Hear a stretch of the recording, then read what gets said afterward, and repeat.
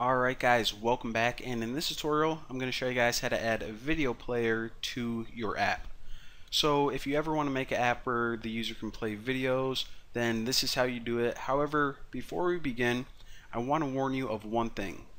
Whenever you develop this project and you run it in the emulator is unable to play videos at this moment. I don't know if they're developing a system where they can display videos in the future, but right now the emulator that you make in Android Studio can't display videos. So to test this out, you're probably going to need to run it on an actual device. And if you don't know how to set up an actual device for testing, then I'll make a video in like 10 tutorials probably showing you guys how to do that. But for right now, I just want to warn you guys that if you try to follow along with this and then you run it in the emulator, it's just going to show up as a little black box and you're not going to see anything moving. So nonetheless, this is how you add videos to your app. So start a new Android Studio project, and I'm just going to name mine Video Player, and make sure that you select API 15 because the packages that we're going to be using, this is the minimum SDK that's going to be compatible. And then click Next and just choose blank activity, Next. Good enough.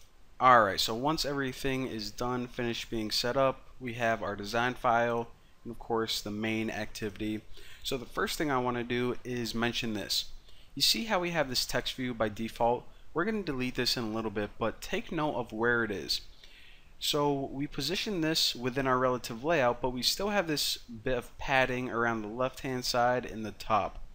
Now this is because if you go in your source code view, actually, let me clean up my properties a little bit so you guys can see what's going on a little bit easier. So by default, this relative layout was given to us by 16 dps of padding around the edge. Now whenever I plop that video player in there, and I'm going to show you guys how to do that in just a bit, I want it to butt up against the side of the screen. I don't want it to look like it's floating in the middle. So what we can do is we can actually select all of this padding from the relative layout and just delete it. And now if you go back to your design view, you can see that the widgets are now butted right up against the edge. Pretty cool.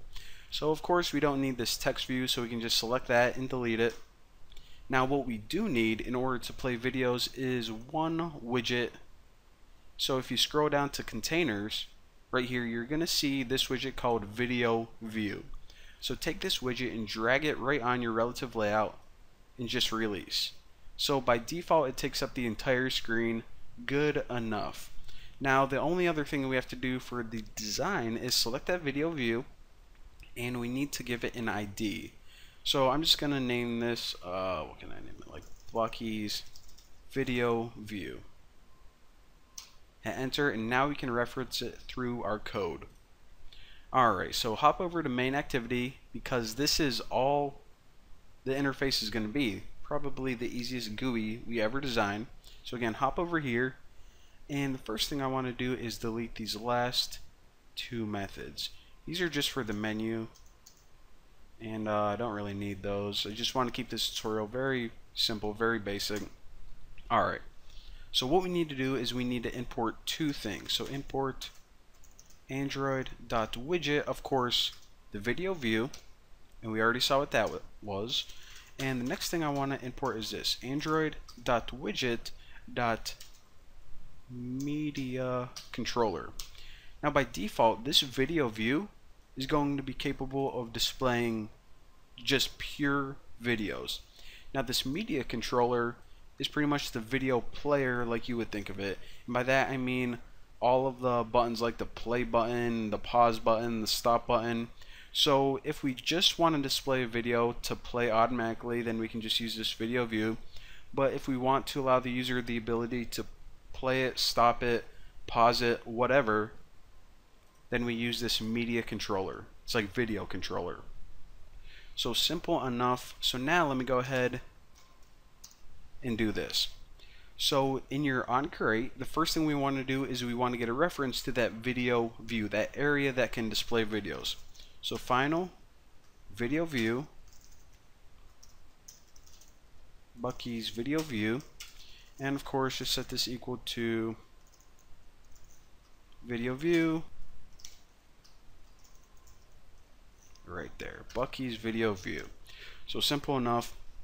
Now after this, now that we have a reference to it, in order to say, okay, this is the video that I wanted to display in this area, we actually need a video. So what I did is I uploaded a real quick sample video.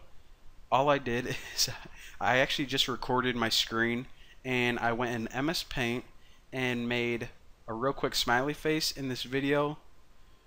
I just moved my mouse around and it looks like this little face is talking. So probably the dumbest video ever, but I wanted a real small MP4 file just for testing.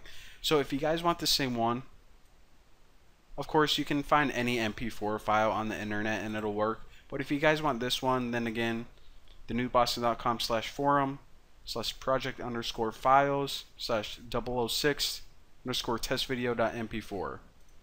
Alright, so how do we set the video player to play this video? Well, just take that view and call a method called setVideoPath. Now inside here, you just throw in that string. Pretty simple. So now we said, okay, this video view is going to display this video. And in order to actually play it, you actually call just one last method, and that's videoView.start. So now, if we actually run this, I'll show you guys. Again, remember I said that your emulator isn't going to be capable of displaying the videos, so if you actually want to see it, you're going to run it on an actual device. But we can go ahead and run it right now to make sure we don't have any bugs or errors. Alright, now one other thing I forgot is you need to add a permission to your manifest. So, and that's just say that, hey, we want to use the internet, and that's just because we are referencing a file on the internet instead of locally on our device. So again, go to your manifest and add this, and once you run it, you are going to see, let me close out of this, you are going to see this.